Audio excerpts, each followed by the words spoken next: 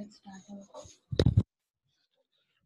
let's start our online session on differential GPS. In differential GPS, we have already discussed what is differential GPS. Once we'll have a quick review over it. So, what is a differential GPS? Differential GPS is used to provide the improved accuracy. How we are improving the accuracy in differential GPS? In differential GPS, we'll be using two receivers. One is known receiver and the other one is unknown receiver. So known receiver will send corrections to the unknown receiver in order to provide the improved accuracy and to provide improvement in the positioning, timing, navigation. That correction data will be sent from known receiver to the unknown receiver. That corrections are sent either way by using any GEO satellites or terrestrial links. Next, we have also discussed about local area DGPS. In local area DGPS, the known and unknown receivers will be in the same line of sight. Then only unknown receiver can receive the corrected data, corrections to be performed. Next, we have also discussed about wide area DGPS. So in wide area DGPS, unknown receiver can receive the corrections to be performed from any receiver which is distributed over a wide geographical area. So we'll get the data from GEO satellites to the unknown receiver. So we have discussed all these three topics. Now we are moving to the next.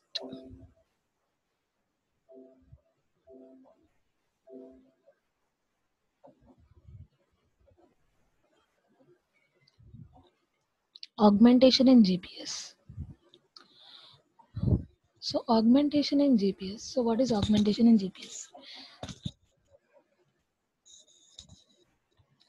A GPS augmentation is any system that aids GPS by providing accuracy, integrity, availability, or any other improvement to position, navigation, and timing that is not inherently part of GPS itself.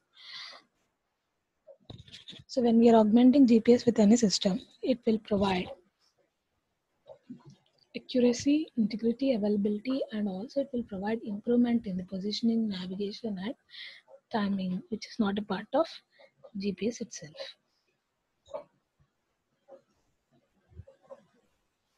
Next, we have different types of augmentation systems. In that, first one is differential GPS. Already we have discussed about it. Next one is wide area augmentation system. So wide area augmentation system enhances the GPS standard positioning service and it is available over a wide geographical area. Excuse me. So it enhances the GPS standard positioning service. So GPS will be providing two types of services. One is standard positioning service and the other one is precise positioning service. We know about these two services. Standard positioning service is used for civilian purpose and precision positioning service is used for military services.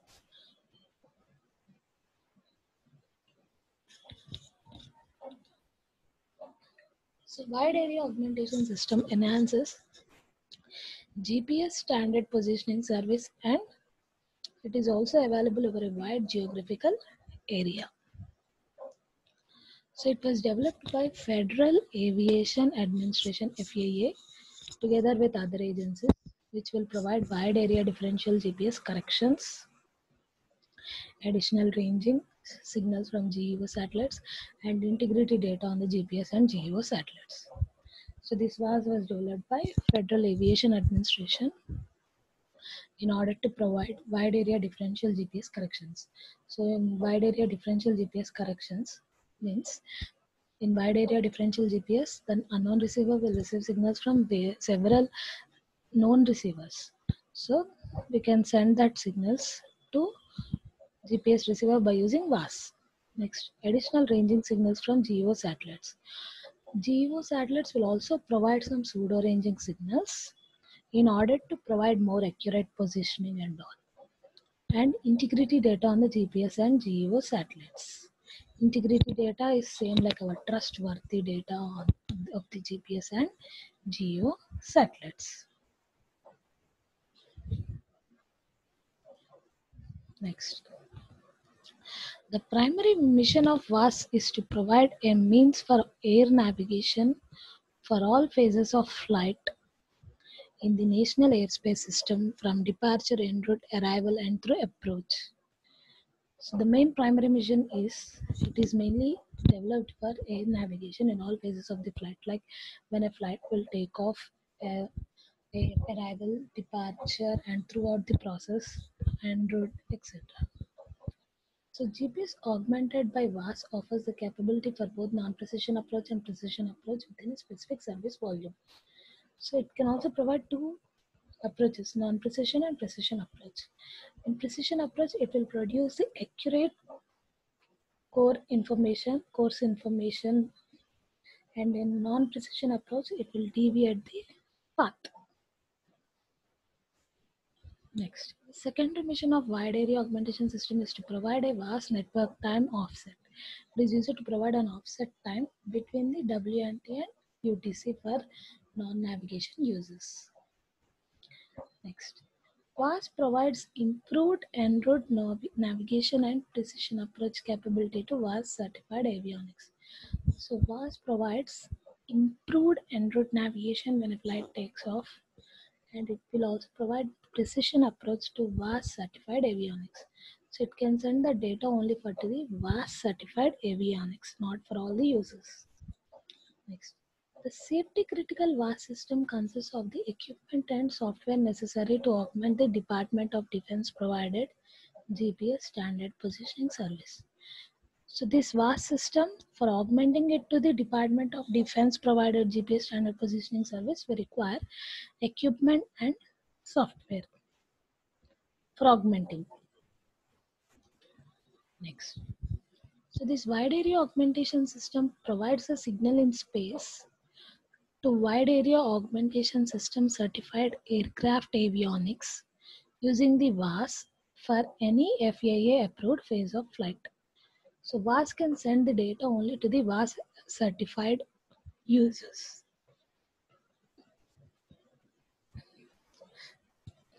That signal in space provided by WAAS will provide two services. One is data on the GPS and GEO satellites, and the other one is a ranging capability. It provides data on GPS and GEO satellites and ranging capability are the two services provided by WAAS signal in space. So how WAAS works? So here GPS will send the data, satellite data, to the WRS. So GPS satellite data is received and processed at widely dispersed wide area reference stations, which are strategically located to provide coverage over the required WAAS service volume. So GPS satellite will send the data to the wide area reference stations. The data from wide area reference stations is forwarded to the wide area master stations, which process the data from multiple WRS to determine integrity, differential corrections, residual errors, and for each monitored satellite. So how the WAAS works, now we'll see. So whenever a GPS sends a satellite data, GPS satellite data is first sent to the wide area reference stations. We have n number of wide area reference stations which are located strategically over a wide coverage. So the data is processed at wide area reference stations, and the data is sent to the wide area master stations, where wide area master stations will determine the integrity of the data, how much trustworthy the data is used for determining the user position, to determine the route for flight to go, and all. Next, differential corrections. So here we'll get the data from GPS and GEO satellites. We'll compare these two signals and we'll check for the difference. Next, residual errors. Residual errors are the errors which occur due to propagation effects like ionosphere, tropospheric delay for each monitored satellite. So we'll determine all these three parameters from each satellite. Next. So instead of using only one WMS. Here we are using multiple WMS to eliminate single point failures within the WAAS network. Next.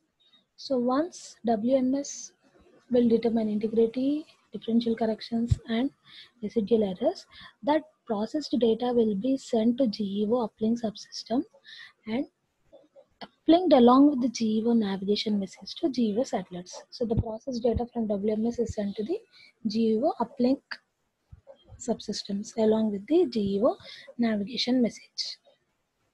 Next, the GEO satellites downlink these data to the users via GPS standard positioning service L-band ranging signal L1 frequency with GPS type modulation. Once the data is uploaded, that data will be downlinked to the respective users on L1 frequency band. So ground-based system communicates via terrestrial communication subsystem. So in ground-based, that is from wide area reference station to the master station to the ground station, the data is transmitted using terrestrial links. Next. So in addition to providing augmented GPS data to the users, WAAS verifies its own integrity and takes any necessary action to ensure that the system meets the WAAS performance requirements. So this WAAS not only provides the GPS augmented data, it will also check for its own integrity and takes necessary action. WAAS also has a system operation and maintenance function which provides status and related maintenance information. So this WAAS will also provide status and related maintenance information also. So this is how WAAS look like. Already we have discussed it, right? So GPS satellite will send the data to the wide area, n number of wide area reference stations. Here n number of wide area reference stations will receive the data, and that data is transmitted to the wide area master station. Wide area master station will check for residual errors, data integrity, differential corrections, and that data will be sent to the GEO uplink subsystem. And here GEO subsystem will receive the data and again process the data and downlink the data to the respective users. Here the user is WAAS receiver. So only WAAS certified receivers can only receive the data here. Now in detail we'll discuss about this. So here wide area master control station is there, right? WMS. In WMS we have correction and verification processes data. We have C and V which process the data from WRS to determine. So in WMS we have C and V which will process the data received from WRS to determine integrity, differential corrections, satellite orbits, ionosphere, tropospheric delays. All this will be determined. And CNV schedules and formats WAAS messages and forwards them to the GS for broadcast to the GS satellites. Same thing here. WMS will have CNV, where CNV is corrections and verification processes.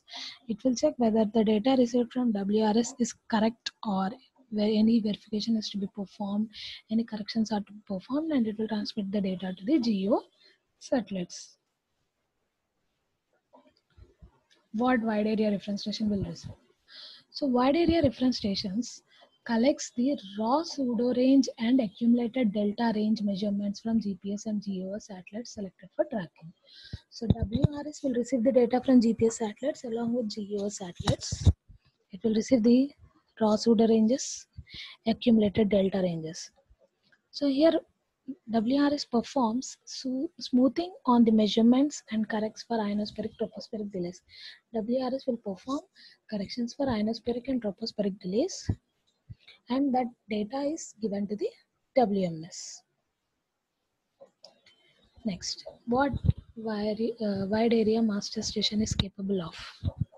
It will perform real-time processing, computation for delay correction, ionospheric tropospheric delay correction, determination of satellite integrity status, and it also has WAAS message formatting. All these processes are done at 1 Hz rate. Next, in wide area master stations, it consists of several algorithms to estimate slowly varying parameters. So it consists of algorithms like WRS, clock error estimation, broadcast ephemeris computation, orbit determination, ephemeris error computation, visibility computation. So it will check which are the satellites visible for user position calculation. Ephemeris error. Ephemeris data is what related to the satellite orbits, orbit determination, orbit parameters. Broadcast ephemeris computation via WRS clock error estimation. So this is about WAAS.